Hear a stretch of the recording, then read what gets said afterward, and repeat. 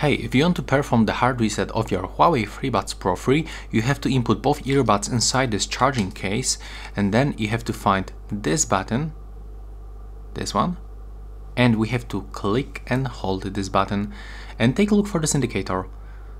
Hold this button until indicator turns white after switching from this one. So it's red, we have to keep holding, and when it turns to the white, just like that, it means that the reset is complete. As you can see, we are not connected anymore with the application. So yeah, that's all, bye bye.